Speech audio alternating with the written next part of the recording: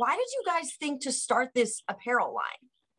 So after Brett's walk-off in the World Series last year, he was trying to catch his breath and was doing these interviews, and he just said, man, baseball is fun. And so many people loved it. It was the simplest statement, but so many people just were like, oh my gosh, that's so great that he just said baseball is fun.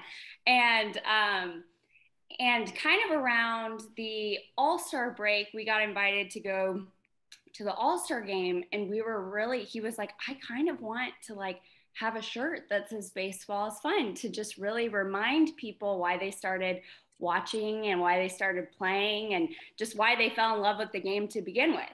And so we were like, all right, well, let's get a shirt together and get started. So we really worked with our team to get a shirt for him to have during the All-Star game.